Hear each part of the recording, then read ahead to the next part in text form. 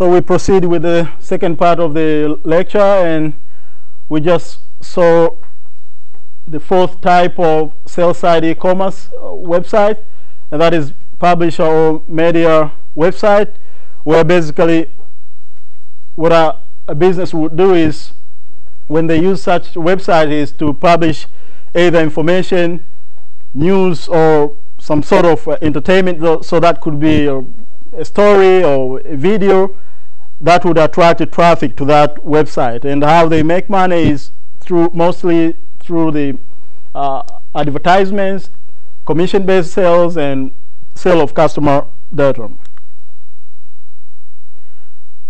And then we have the last type of websites, and these are social network sites. And this type of sites facilitate interaction between individuals, either in a group or one-on-one basis, and such websites provide facilities that allow people to generate what we call user-generated content and to exchange messages between individuals or comments. And examples of such sites is Facebook, LinkedIn, Twitter, and these are kind of sites we are very much used to, so I will not open any example of that, because we are pretty much accustomed to social network sites. Now we have talked about different types of e-commerce websites that enterprises can take advantage of. Now you need to know what kind of benefits consumers are looking for on websites. Now one thing that you have to notice, those websites that we have just discussed, they are not clear-cut types of websites. It doesn't mean when you have one type of website you cannot use the other type. In most cases companies would integrate, so it could be a transactional website that also serves as a way of building the brand, or it could be an publisher or media website that also provides some sort of relational building possibilities. So in most cases there is a interaction. The demarcation between the websites is very blurring in a way. You can combine depending on your needs. And this brings us to the point of which benefits our target audience are looking for.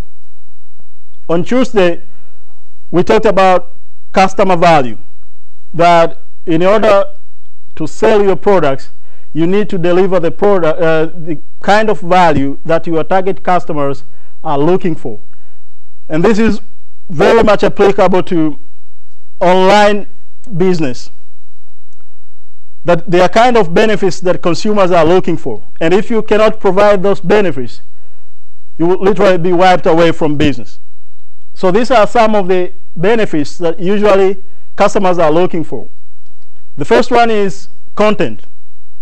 And what consumers are looking for is detailed, relevant, in-depth information to support customers or consumers. In the middle of 1990s, there was a phrase that says, content is the key. And that phrase is still pretty much in use even today. That when you have a website, you have to make sure that you have the kind of content that is relevant to your target audience, that is detailed, that can drive people to come to your website. The internet provides massive amount of information. When you start moving around on the internet, you can come across a lot of websites, and it's difficult to choose which website to visit and which one not. So what attracts people to your website will be the kind of content that you are publishing on your website. So the first and foremost requirement that you need to bear in your mind is you have to publish relevant content that will attract visitors to your website. Second is customization. Now, because the internet has resulted into massive information, there are a lot of irrelevant information out there. Consumers are looking for customization because this helps us to make decisions. It makes it easier when information is customized. So for instance,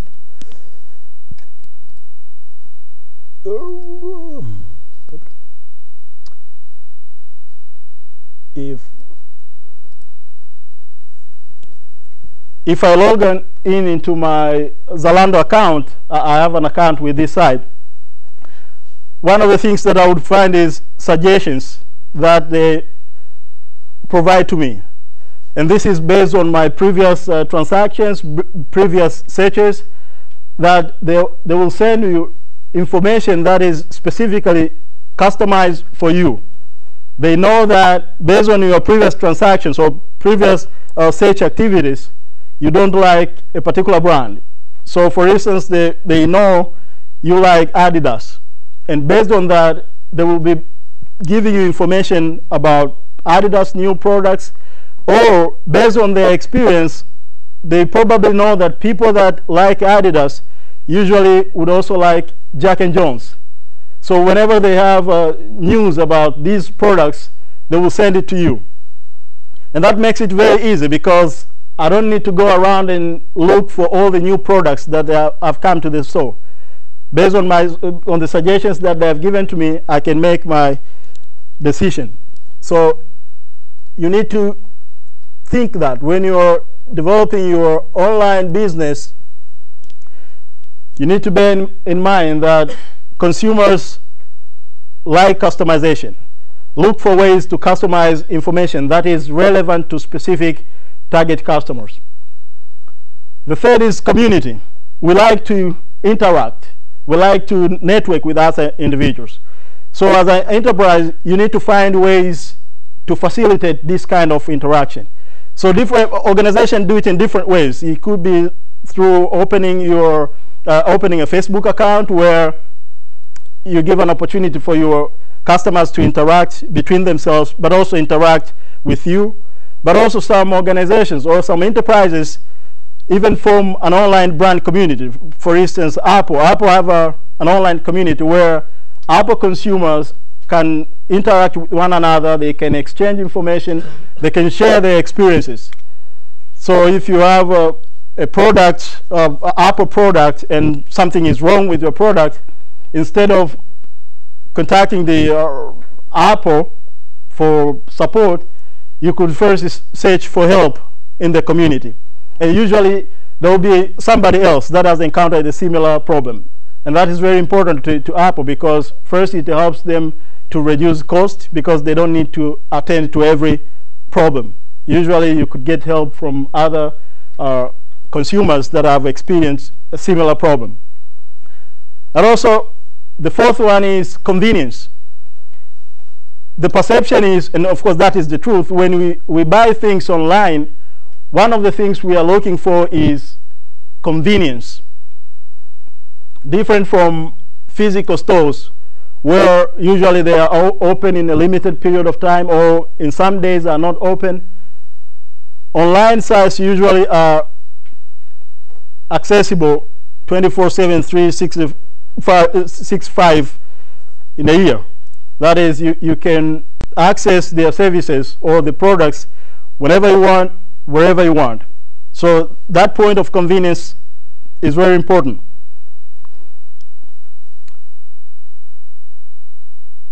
Another benefit is choice. With an online service platform, people are expecting to get a wider choice of products or services. Imagine a site like Amazon. They have a wide range of products. Those products could not be placed in a physical store. But because the service or the store is online and the space is almost unlimited, you can have as many products as possible. And this gives consumers with a wide range of alternatives. So whenever you are running an online business, you need to think about the range of options that you are providing to your customers, because customers are looking for a wide choice of products or services. And the last one is cost reduction. We consumers know that a business that runs its activities online has lower operational costs than traditional businesses. So we expect when we buy things online, the cost will be much lower than when you buy things from a traditional store. Which means if you are running an online business and your costs are higher than cost of a traditional business, most likely you will not get customers. So you need to make sure that your digital strategy helps you to lower costs so that you can offer customers with lower prices. Remember last time we talked about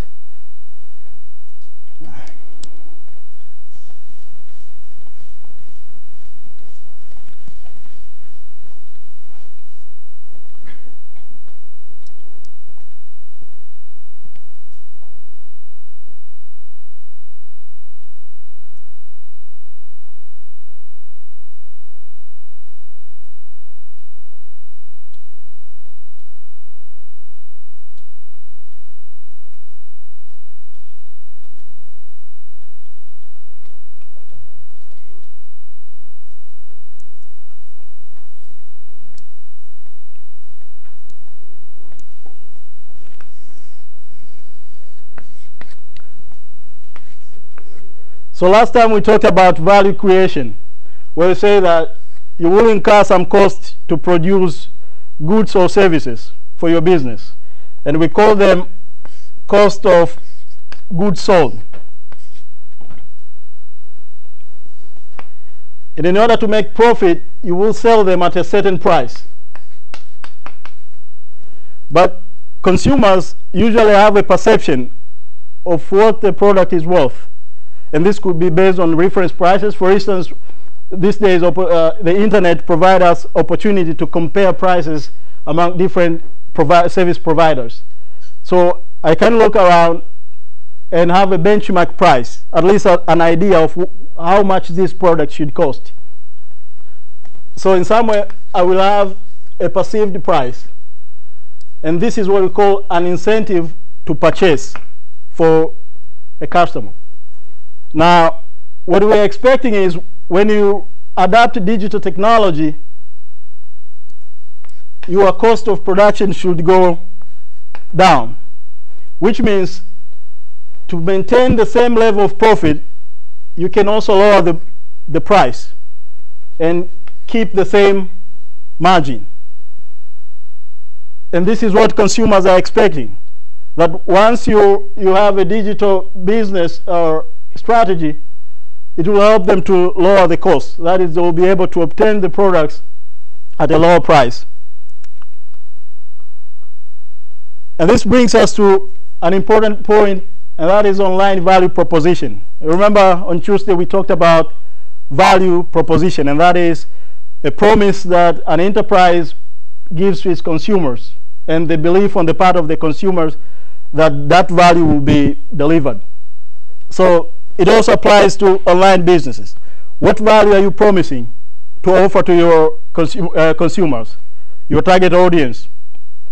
And based on this value proposition, then you need to create an appropriate strategy for delivering that promise.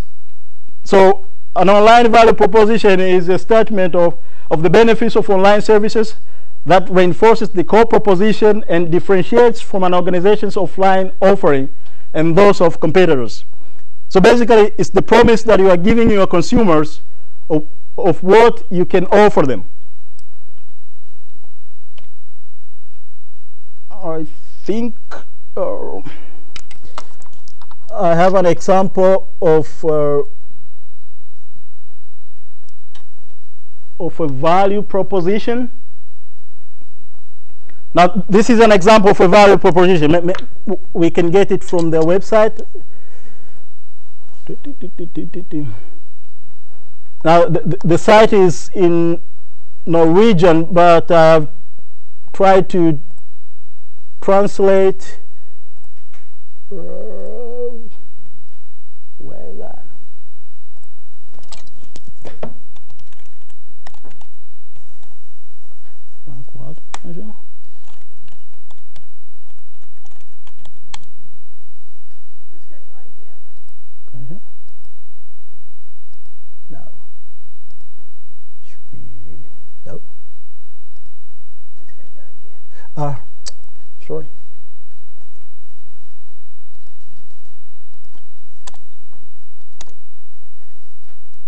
Yeah.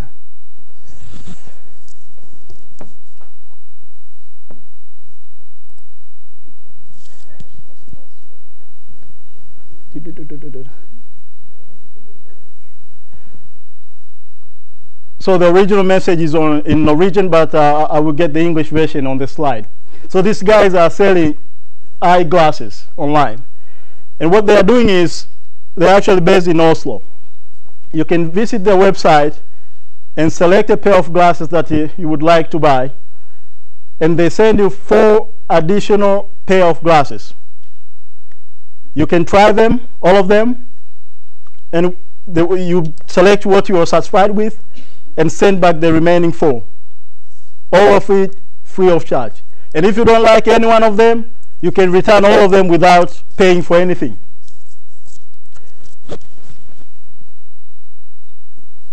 Have you read it? You can read the Norwegian version, and then I will take on the English version, my roughly translation. It's possible to translate it to English if you scroll up and choose English as the language. I did that, so okay. So this is what these guys are saying. They say, we believe in products of high quality design that can be sold at reasonable prices over networks. Our inspiration is the 1960s vintage look with a modern touch. Our goal is to design eyeglass models that will become classic over time. All our glasses are made of acetate, and their frames are reinforced by steel to ensure high quality. All lenses are ground in Norway. Can you see which promises they are making from this statement? Number 1, high quality.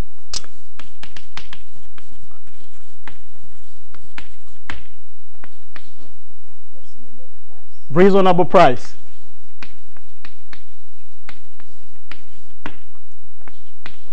Will become classic over time. Classic. 4th? Reinforced by steel to ensure high quality. So that will be quality, but because it's steel, it also implies durability. It can last longer, right?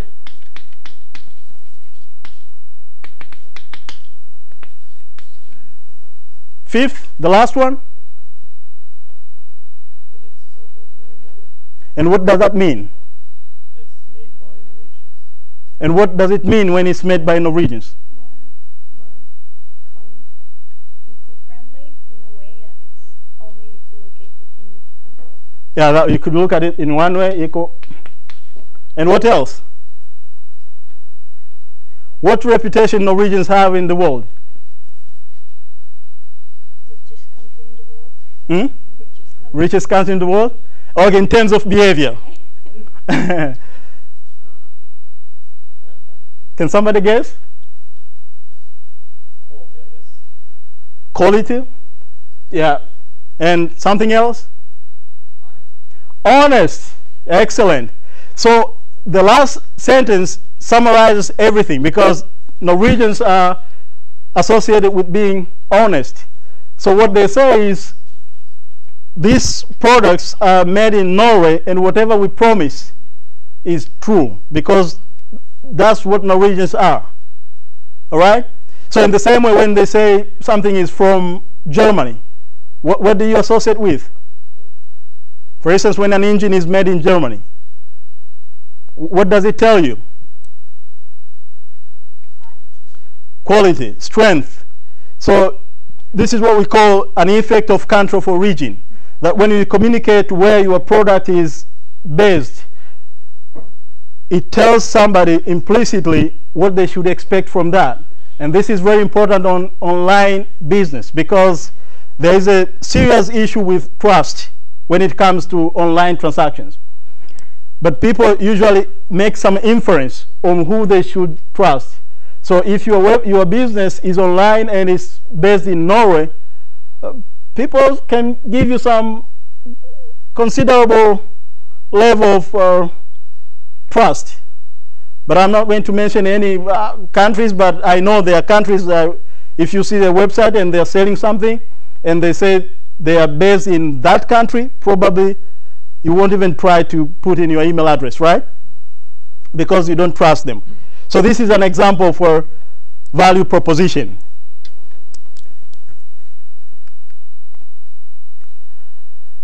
Dimensions of e-commerce. Now we're talking about application of information technology in executing business transactions. But these transactions could be digitized in different levels or at different levels.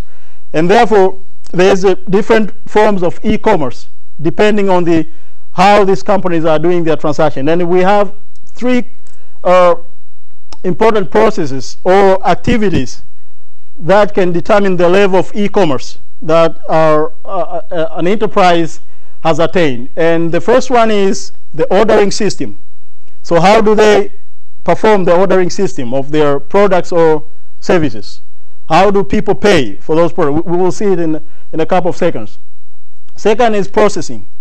How do they create their products? And the last one is shipment. How do you obtain the product? How do consumers receive the product or the service that they have paid for? Now each of these may be either physical or digital, and that determines the level of electronic commerce that a business is engaged in. Now in a traditional commerce, all of these three dimensions will be physical, while in a pure e-commerce, all of them will be digitized. That is, in a pure electronic commerce business, the ordering of the product, processing, shipment, everything happens online. For instance, Google. Almost all the products that we consume from Google are created, delivered, we order and pay for online. So this is an example for pure electronic commerce business.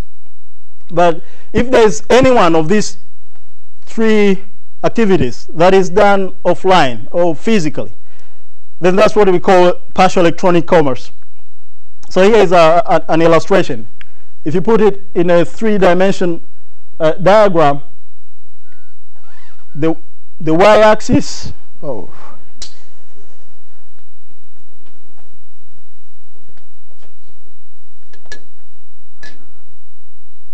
we hope that they will fix it by next week.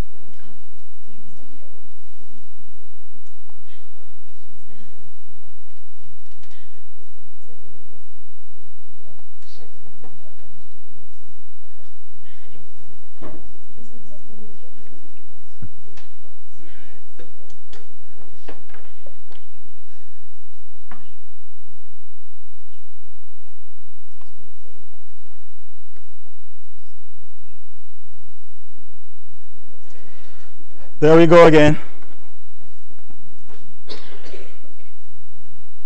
So when we look at it in a three-dimensional diagram, the y-axis represents the ordering activity, how the ordering is done. The x-axis represents how delivery of the good or the service is done. And the z-axis represents the processing, how the product is created. If you have an enterprise where none of these activities is done online, that's what we call traditional commerce. If you have a business where all of these are done online, that's what we call pure electronic commerce. Anything in between, that if ordering is done physically and delivery and processing online, then that is partial e-commerce. If ordering and say delivery is done online, but processing is done physically, it's partial. And likewise, if this and this are online, but this is physically, then it's also partial. So for instance, when you buy things from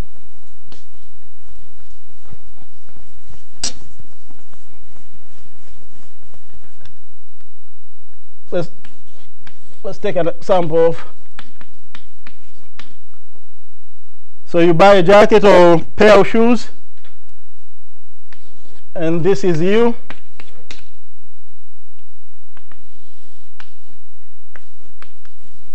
The order will be done online, right?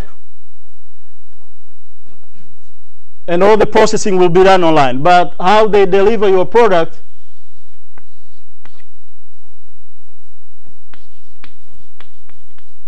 because this is a physical product, right?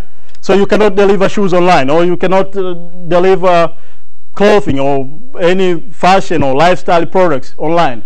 They have to send it physically. For instance, here in Mali, one of the places you can collect your products from Zalando is the other ICA in Moldova.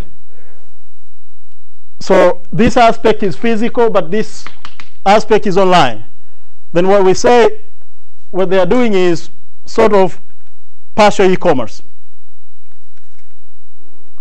But other companies like Google, Apple also does partial e-commerce because they have physical stores and they have online stores. Most of the companies would fall in between. There are not so many companies that would do pure e-commerce. And traditional commerce is almost disappearing, except we still have some micro and small medium size enterprises, companies that are still in the doing things in a traditional way. Now, depending on the degree of digitization, we have three categories of e-commerce enterprise. The first one is brick and mortar. Brick and mortar, these are the old type of businesses, those who are using the traditional ways, doing every of those three activities offline. And then we have virtual or pure play organizations. These are organizations that employ e-commerce or mechanisms in any of those three activities. So it could be pure e-commerce organization or partial e-commerce organization. But also we have click and mortar.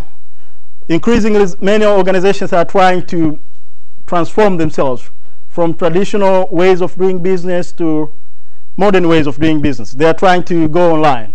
So those companies that are still in the transition, those are the ones that we call click and mortar. So typically, this kind of organization will still have a lot of activities done offline, but also they try to take advantage of the digital technology. So they would say have some accounts in social media networks where they try to engage their consumers, but the application of information technology is not as intensive as it is in pure play organizations.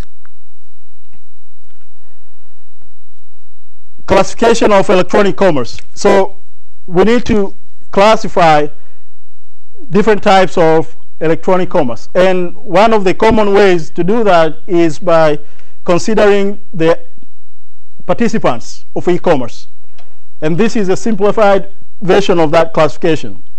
So e-commerce could take place between consumers, that is, the exchange happens between consumer and a consumer.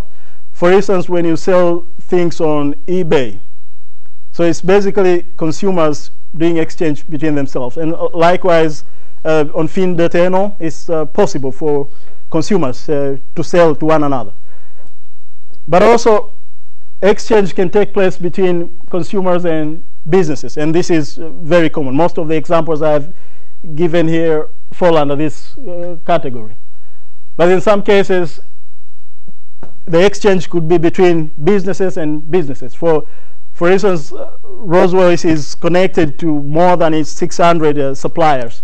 And that kind of interaction between Rolls-Royce and its suppliers is what we call business-to-business e-commerce. But also, the interaction could be within the organization, that the enterprise interacts with its employees, right? And that could be in terms of sharing information, training your employees, and that can be regarded as business to employees or e-commerce. But because e-commerce has turned out to be something that brings a lot of benefits, we have seen also governments increasingly applying information technology solutions in their service delivery to their citizens. For instance, here in Norway, like, we used to receive documents from governments, like tax cards, on the postal mailbox, but we no longer do that, right? It comes online. And many other documents that used to be delivered physically these days are processed online. So that kind of interaction is called government to citizen interaction. We will have a topic on this, because electronic government has become a major topic, especially in the European Union. The European Union has made it as one of its agenda, especially as they approach 2020. So we will have a discussion on that. But this is just to make a quick classification of that, and for you to kind of see of the things to come, what we are going to discuss in the coming lectures. But also the government can interact with its employers as well. Just as the way businesses interact with its employers, the government can do the same. But also there could be an interaction between governments and governments. For instance, migration authorities can exchange information with migration exchange authorities in other countries. For instance, these days they take our fingerprints for security reasons, and those fingerprints will be shared between governments for the purpose of identifying people. So that kind of interaction, where government agencies in different countries interact with one another electronically, that's what we call government-to-government e-commerce. And this is pretty much what I have explained, and there are some examples on this one, on the classification of e-commerce or alternatives. Now, electronic commerce is a huge phenomenon that involves many activities, involves many actors, many processes, and therefore we need to have a kind of framework that summarizes it and provides the basis for our discussion for the rest of the semester. So what electronic commerce does is we will be looking at different applications of electronic commerce. And that could be marketing activities, search activities, banking, procurement, travel, a lot of applications of e-commerce. But these applications have pillars, that things that make it possible for these applications to happen. And one is people, and that is us. You need to have customers, you need to have employees,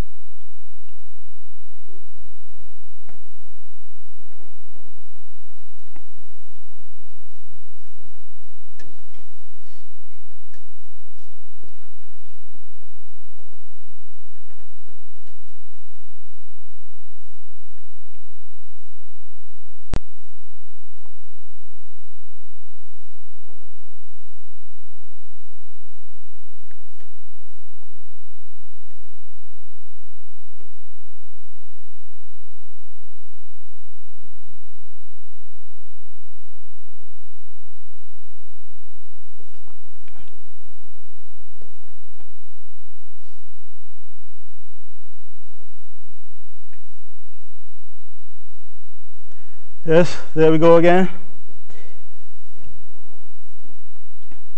So we are talking about pillars that make it possible for e-commerce applications to happen, and I just started with people, and that is the individuals that are involved in e-commerce, whether it's consumers or whether it's employees, but you need to have people for this to happen. Second, you need to have public policy. Just as we hinted on Tuesday, that you have different stakeholders surrounding your business that affect or are affected by your business. And one of these are the authorities, because any business has to respect laws and regulations of the country. So public policy is one of the important pillars of e-commerce business. So you have taxation laws, legal regulations, privacy standards, compliance, technical standards, and we will talk about that. And then we have another pillar, and that is marketing and advertisement. So for transaction to take place, you need to identify consumers' needs, and you need to plan for satisfying those consumer needs. So marketing is one of the important activities that happen in an organization. The late Professor Peter Drucker is regarded as the father of modern management. He was quoted once saying that in any business there are only two activities, and that is innovation and marketing. And that is because innovation creates goods and services, while marketing makes it possible to sell those goods and services. Of course, with due respect, it didn't mean that other functions within an organization are useless, because marketing people also need support from other functions. And if you talk to a person with supply chain or logistics background, they would say logistics and supply chain is the most important function. And likewise, finance people would say the same.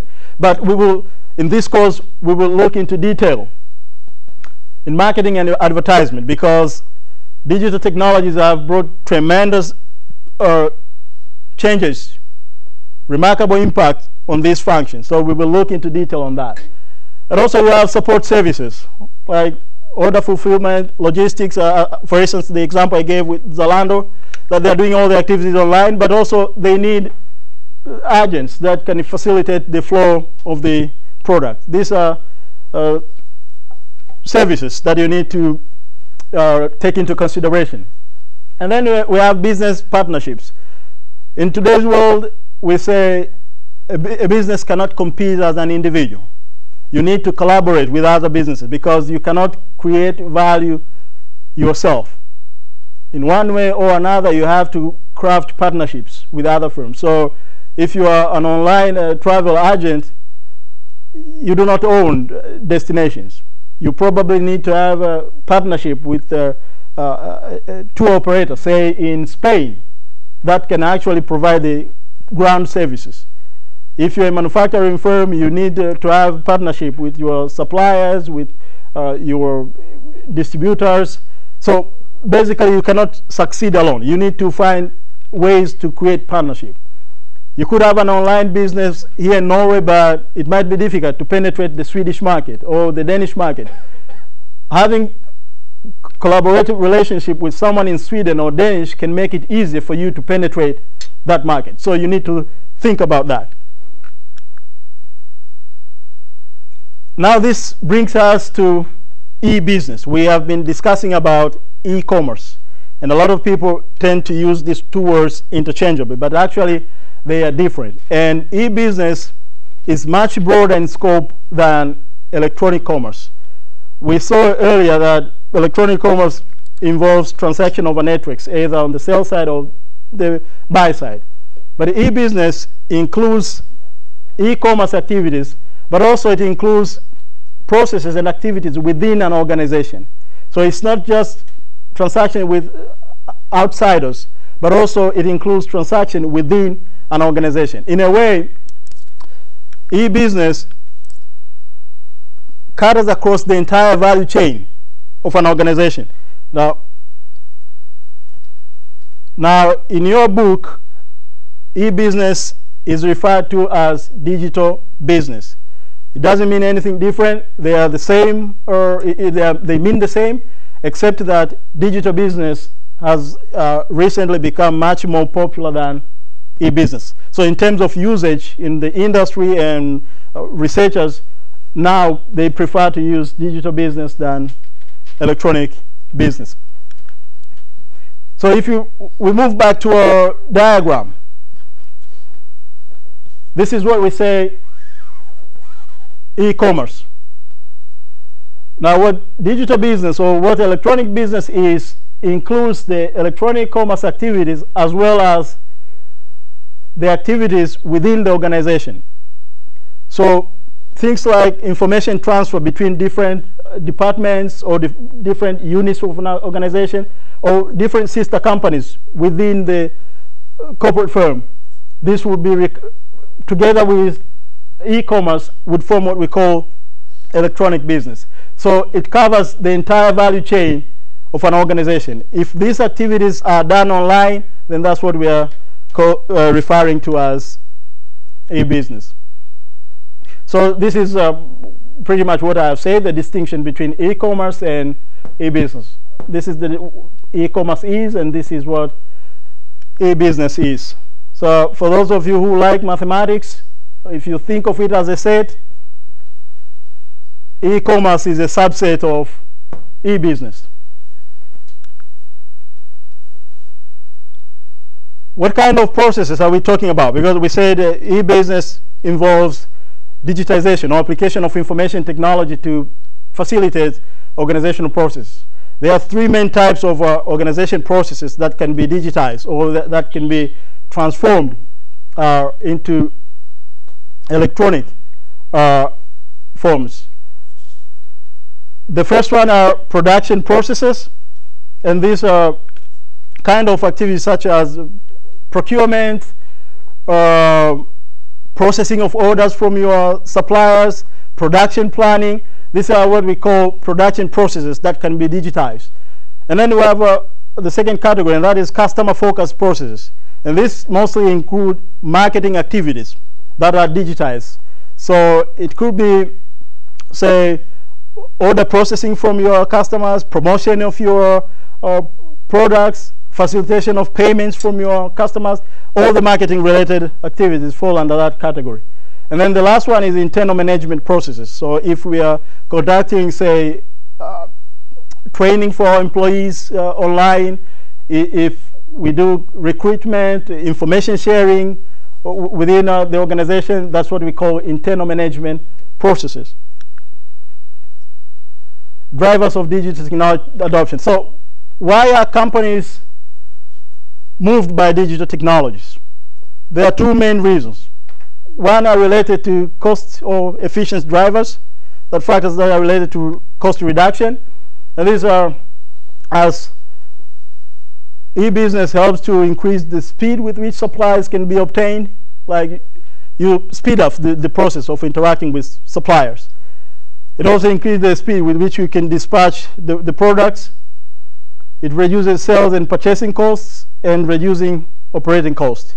And then the second category is competitive drivers. One is customer demand. Increasingly, this is what our customers are expecting today, that we expect our like businesses will provide us services online. But the second driver is electronic business provide a possibility to offer a wide range of products. As I said earlier, that an online store like Amazon can provide a wide range of products, which is not possible for a traditional business enterprise to do. And the last one is to avoid losing market share, because electronic business strategy is now the name of the game. If you want to stay competitive, at least you need to do what your competitors are doing and even exceed what they are doing. So if you want to avoid losing your market share, then you need to consider electronic business strategy, because this is what the industry requires. And as I can see, it's already 2, and the projector has not been very friendly on us, so we will stop there. We have about 3 slides that we can take on the next Tuesday. And just some information. Today I will upload Facebook business case. So those of you who have the book, you can read it from the book, but if you don't have the book, I've tried to scan the case and it will be on Fronter. Of course, it will be much easier to read it on a PDF than to print it out. So read that case. We will discuss it next Friday. So we have an ordinary lecture on Tuesday, and then next Friday we will discuss the case.